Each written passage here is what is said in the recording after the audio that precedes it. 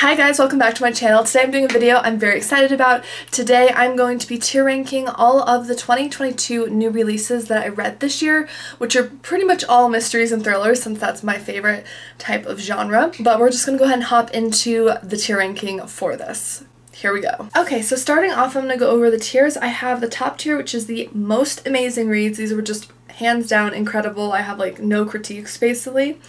The next one is delightful. These were really great reads. I really enjoyed them. They definitely stood out. Good is like I enjoyed them. They were kind of in the more like average but still enjoyable, like I don't regret reading them kind of category.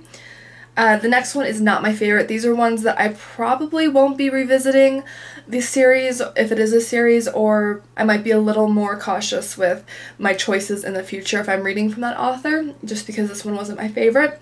And the last one is DNF'd / didn't like. So DNF'd is did not finish because I just couldn't get through it. I didn't enjoy it enough, or I just didn't like it if I did finish it.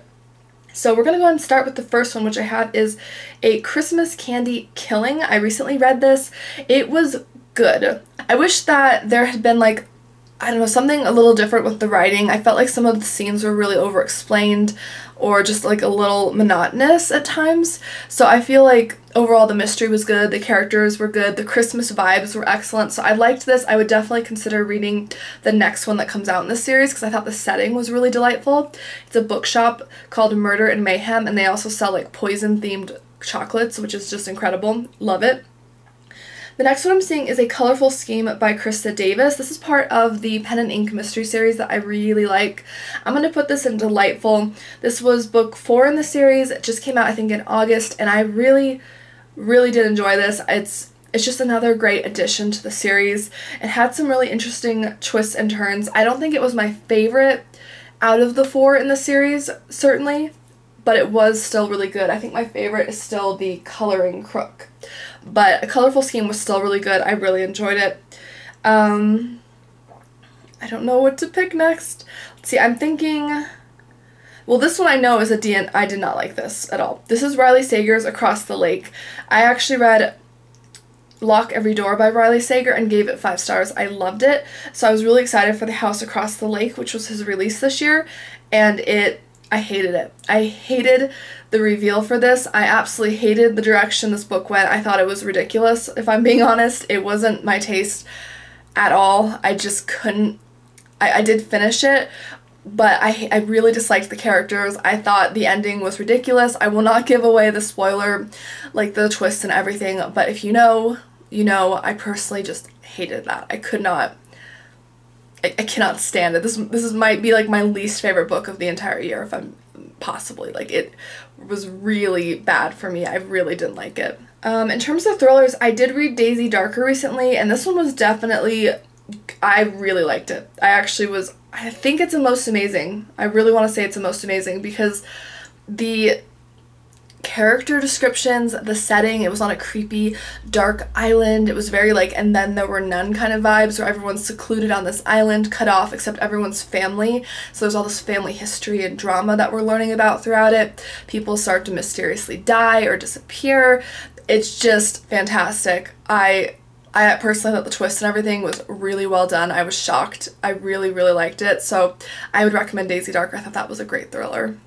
Another one that I thought was really good was Harlem Sunset by Nekesa Afia. This is book 2 in the Harlem Renaissance mystery series. It is not a cozy mystery, please note, because I do read a lot of cozies, but this one is definitely not cozy. This one is set during the, I think I want to say like the 1920s. It's really interesting. I love our main character, Louise. She's a very flawed character. She's very vivid. She has a lot of things going on. There's a lot of exploration of her character arc. The mystery was good. Everything about this was really great. I really enjoyed this one. So that was like a good like 4-star read for me. So I put that in delightful. Let's see. Because I Could Not Stop for Death by Amanda Flower, I'm going to put in good. I gave it like 3.5 stars. The reason I don't love it is because basically the mystery was just too simple, I thought. Like, the historical setting was well done, the characters were great, I really enjoyed them, I liked the build-up, I thought the pacing was good, but the mystery was just left me kind of disappointed. I thought it was too basic. So when I kind of got to the end, I was like, yeah, I called that like at the very beginning of the book, and I thought there might be some more to it, but there really wasn't. It was just a little too simple for my taste. But I would definitely read the next book in the series because I'm very intrigued by the world the author put together. So that's kind of where I'm at with that. But I did enjoy it. I'd still recommend it if it sounds interesting to you, but I just wasn't impressed by the mystery part. Wow. Okay, Hive and Death, that's a delightful one. It's called A Matter of Hive and Death by Nancy Coco. This was such a creative, cozy mystery. All of the tidbits you learn about like beekeeping and the honey and everything. The main character runs a boutique called Let It Be, and she makes a lot of honey-based products. And this one involves a beekeeper who is murdered, and it's a really great mystery. There were so many interesting tidbits and like research that had got into this. I'm really excited. This is just book 2 in the series. I'm so excited to see what else will come out in the series because 1 and 2 have been really good so far. I feel like a lot of these were pretty good, which is good. I recently finished reading Peg and Rose Solve a Murder. I don't know which one to put it in. I'm trying to think. The character's incredible. The Peg and Rose are basically feuding sister-in-laws. They do not get along. They're like cats and dogs, literally. They really dislike each other. There's a lot of troubled family history there. And Rose decides to take the initiative and ask Peg to be her bridge partner at this weekly bridge club and stuff. So they start to play together and they start to develop a little bit of a friendship and stuff as they do. One of the bridge members is murdered. They get involved in it, basically. But what puts this over the edge for me is that the mystery was good, but the characters were excellent. The setting was excellent. Everything I learned about some of the different aspects of like bridge or like poodles, because Peg raises poodles and is also a competitive like dog judge, like in the, I'm not saying that right, but she like judges dogs professionally, like for the kennel clubs. That was really interesting. That's not something I'm necessarily very interested in on my own, but I really liked it. So I think I'm gonna put in Most Amazing. It was really good. It was very solid. Wow. Okay. We have some really good ones here. I'm gonna put 2 parts Sugar, 1 part Murder in good. Very solid start to the series. I really enjoyed it. I thought there were some things that could maybe be improved a little bit, but overall I did really like it, and I will, and that's the first book in the series, I will like anticipate reading the second book. I do have it already marked on my TBR, which it's coming out next year. So it's good. I'm hoping book 2 will be even better and like we'll get more into the character and stuff, but it was a really cute setting. I really enjoyed it. Good mystery. Overall, a win for me. Blackmail and Babinka by Mia Pinman Solid. That, Most Amazing. I love Arsenic and Adobo. I love Homicide and Halo Halo. Those are the first 2 books in the series. This one just came out in October. It's a Christmas cozy. The the family drama between everyone is great. Our main character is a Filipino American, so I enjoy learning more about the Philippine culture and everything. That's really interesting. I don't know much about it, to be honest, on my own, and so I love hearing more about the heritage of the family and the foods they cook and things. It really interests me. I do think she's a very kind of reluctant sleuth. She kind of gets pulled into these things. She's not as like nosy as some of the other sleuths on this list, but I really do enjoy that series and that book, and it's Christmas, so that just bumps it higher on my list in my opinion. I'm gonna put Renovated to Death and not my favorite. It wasn't bad, but the more, like, I liked it more initially, I think, but the more I'm looking back on it, the more that some of the tropes and caricatures of characters and things are just kind of sticking out, and like, I'm not loving it, and if I'm being honest, I don't know if I'll read the next book in the series, so for me that's probably like a not my favorite, if I'm going to be quite blunt with that. Let's see, Marple Collection was really good, delightful. That's basically a collection of, I think it was 12 different authors, modern day authors who wrote their own Miss Marple short stories, and it was done very well. They had like Ruth Ware who wrote one, I think Lucy Foley wrote one. It was really, really good, so I would recommend that. The Burning Pages, absolutely. That was by Paige Shelton. That is part of the Scottish Bookshop Mystery Series. I very much enjoyed that. I thought it was an excellent addition to the series. Those are always some of my favorites. I look forward to them so much. Yeah, basically that series takes place in Scotland, and we have an American Delaney who's moved out there to work at this like esoteric bookshop, and she does like, she values different like like bookish themed items and discoveries, because she has this very eccentric boss who gets all these cool items and things. It's very fun. There's always books involved in each theme, which I really like, and this one was no exception. It was a really great one, so it was good. It was very good. Death by Bubble Tea, that is a new series that just came out this year by Jennifer J. Chow, and that one I'll put in the delightful category. I really did enjoy the relationship between Yale, who is our main character, and then her cousin Celine, who is like a social media influencer. And Yale's father suggests that they open a food cart together at this like weekly festival, and it actually takes off really well, and Yale is pleasantly surprised by her cousin. They're actually getting along well. A murder happens at the festival and they're kind of suspects in it, but they work together so beautifully. I love to see their friendship evolve throughout the book, and I can't wait to see how they work together in the future. So I really did enjoy that. That was a really exciting new cozy mystery for me this year. I'm gonna put A Sprinkle in Time in good, because when I'm like looking at this tier list as a whole, it's definitely good like on its own, but compared to some of the ones in the top 2 tiers, it's not quite at that level for me. But that is called A Sprinkle in Time by Dana Mentink. This is book 2 in the series, and it's like an ice cream shop themed mystery series, and I really enjoyed it. I thought the town was really good. I thought the mysteries were good in it. I don't know, it's not quite, I don't love it as much as some of the ones in my top tier, so I'm going to put it in the good category. I definitely plan on reading more in the series, but this one, it's good. It's solid. I liked it. There we go. This one here is Marmee. This is a retelling of Little Woman from Marmee, the mom's point of view. It's written by Sarah Miller, and this is delightful.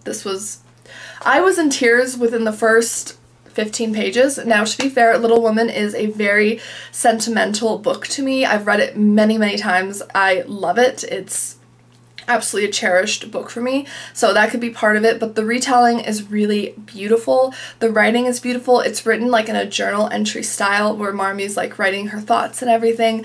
You get to hear about different mentions of events that happen in Little Woman, so I would definitely recommend reading Little Woman first.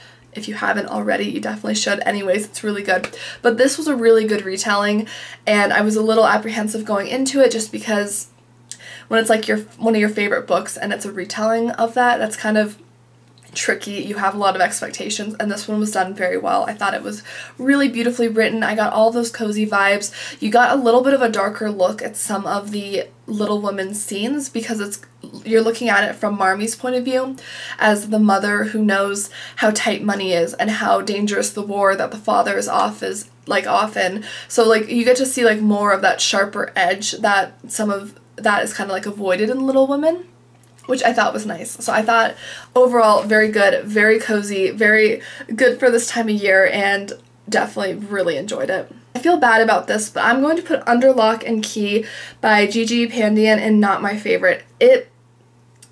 It just had some like glaring holes with the plot. I felt like it jumped around a lot. I felt like some things came out of nowhere and weren't ever really explained. I liked the character. I loved hearing about her magic act that she'd previously done. I liked hearing about her family life, but the mystery itself kind of jumped all over the place. It seemed a little off to me.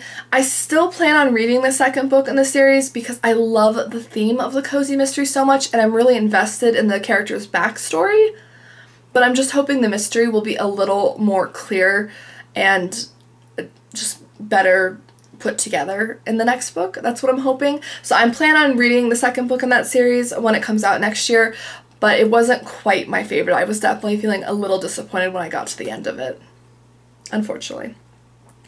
Rhys Bowen, she's going right to the top. She's one of my all-time favorite cozy mystery authors. This is the Peril in Paris. This is the latest addition to the Royal Spinus mystery series, which is a historical fiction cozy mystery, and it's set in I want to say the late 1930s. It's fantastic. She's so witty. Our main character, Lady Georgiana, or Georgie as everyone calls her in the book, is really spunky. She's delightful. If you're interested in royals in Europe, you get some nice tidbits with that and interactions with different people who are actual royals at the time, which is interesting. The mysteries are always really well done. I highly recommend anything Rhys Bowen has written. I've read both this series and the Molly Murphy series, and I'm not disappointed. Speaking of Wild Irish Rose, I'll put that in the delightful category. That's also by Rhys Bowen, the newest one to the Molly Murphy series. The only reason it's in the delightful one is because I did solve this one, I think, a little too easily, for my taste at least, and it's just not, I love the World's Finest one more. Molly Murphy series is excellent. I still look forward to all the new releases in it, but the Royal's Finest one, all the themes in that are just one step further for what I personally enjoy, but both are excellent. I would recommend either or both depending on your own interests, but that was definitely a great read. I really enjoyed it. Up to No Gouda, I'm going to put in Good. That was the first book in the Grilled Cheese Mystery series. It was really cute. It was very stereotypical for cozies. It had a lot of the common tropes for the first book, which isn't necessarily a bad thing, but it wasn't, I don't feel like the author did anything particularly special with those tropes. So I'm going to put it in Good just because I enjoyed reading it. It was good, but it was about what I would expect from like an average cozy mystery, like just kind of in the middle. It's good, I enjoyed it, but I'm not like rushing to read book 2, although I probably will because it was interesting. Next we have The It Girl by Ruth Ware. I'm so conflicted on the rating for this. I recently talked about it in my November reading wrap up. I'll link it above if you want a more thorough review of that, and it's very slow burn. Now, it's advertised as a thriller, and I know a lot of you had commented on that video saying that Ruth Ware is like a slow burn author. So I feel like there's just kind of a mismatch maybe with what my expectation of a thriller is versus like how Ruth Ware delivers a thriller. Like, I feel like she'd be better off labeled as like a mystery writer or like a murder mystery writer almost, in my opinion. I don't know. I'm not a publishing house, obviously, so that could just be my own skewed perception. I'm gonna put not my favorite. Not because I didn't enjoy it. It definitely was more enjoyable than these two, in my opinion. The ending was fantastic. Like, the crafted ending, like for how everything came together, absolutely great. She really has like an Agatha Christie style writing where when things come together at the end, you're just kind of blown away. Like, it's so detailed and so well thought out. But I just was having a hard time getting past the first half of the book, which was very slow going. I liked the characters, and that's the reason I continued, but I had a thought at one point to actually stop reading it, and so that's why I'm going to put it in not my favorite. Like, it's still a good, I don't know, it's still a good read. It just depends what you're expecting from it. If you do not like slow burn, do not read it. I would not recommend Ruth Ware at all, but if you like slow burn and you're okay with that, I would read it because so far I've read 2 of her books and the payoff has always been very good. I personally like the other book I read by her more, which was One by One. I thought that one had a better pacing throughout the whole book. I was more on the edge of my seat for One by One throughout the whole book, so I like that one more, but I'm happy I read it. The payoff was great, like I'm still thinking about it, but I don't know, something was a little off. So I'm putting in that one. I don't know. Now, The Paris Apartment, on the other hand, I'm going to put in Delightful. That was by Lucy Foley. That is definitely very much like feels like a thriller to me. Like, you immediately are kind of in suspense. It's really good. I don't want to give away anything with this at all, but she's a very popular thriller writer on YouTube for a reason. She writes very dramatic, very dark.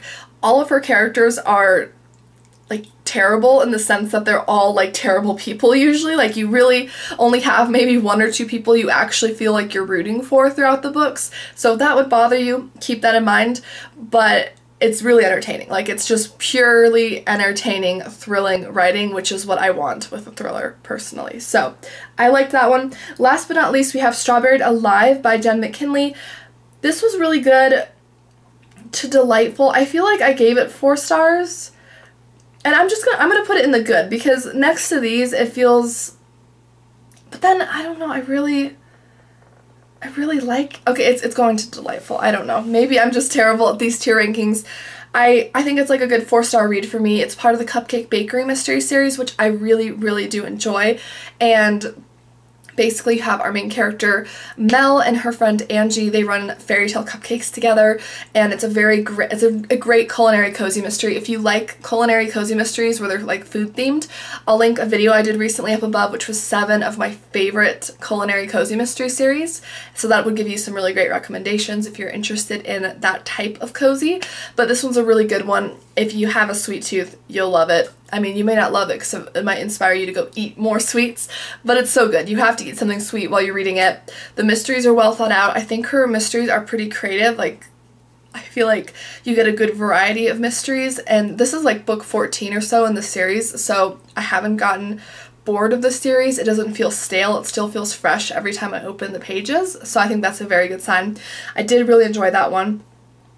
Okay, so looking at this is pretty good. I know throughout the year I definitely DNF'd and didn't like a lot more books than this. This just happened to be that apparently the new releases I read for the most part were really good. So I'm happy to see this. Like I said, I'm going to read more by Ruth Ware for sure. I'm planning on reading more from this series. Reilly Sager, it's just so strange because I've had a 5-star read from him and a 1-star read from him, and that's it. So I'm planning on reading at least one more and seeing how that one ranks up. You guys gave me some great suggestions for which one to read. These ones here, top tier, like absolutely fantastic. Like, I would, like, please, like, go read them. They're so good. All of the delightful ones, strong recommendations. I highly recommend those series, and just these authors in general are great. These ones here, I just want to make clear, like, I feel like sometimes when you hear someone say it's like a 3-star read, a 3.5-star read, I feel like that sounds harsh. These are all solid reads. Like, I enjoyed all of these. I don't regret a minute I spent reading on any of these. They were all good. I just felt like they had some issues that I had a hard time overlooking when I was reading them, whether it was like too simple of a mystery, whether it was like maybe the pacing was a little bit off, or maybe it just needed like a little more something, or whether it just needed like a little more zest, a little more interest. But I still plan on continuing these series. I did really enjoy them. So yeah, that is my tier ranking for 2022 mystery releases that I just, wow, really enjoyed. So I'm really excited to look at this and know that the majority of the new releases I read, at least, were good. Stay tuned. I am going to be doing a best books and worst books of the year very, very soon on my channel. So there you can get a better idea of the books I read that unfortunately were not so good, and that were like the top like 10 of the year, I think is how I'm going to do it. So definitely hit subscribe. My name is Amy Marie. If you love mysteries, definitely hit subscribe because I do almost all mystery and like thriller content on this channel.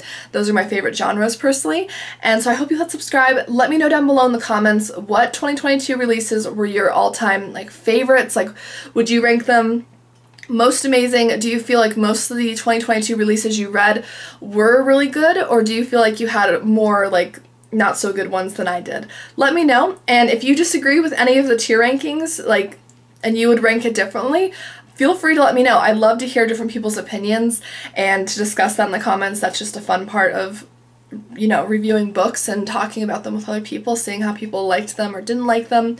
Love to hear your thoughts on it. Thank you guys again for watching, and don't forget to like and subscribe. I will see you in my next video. Bye!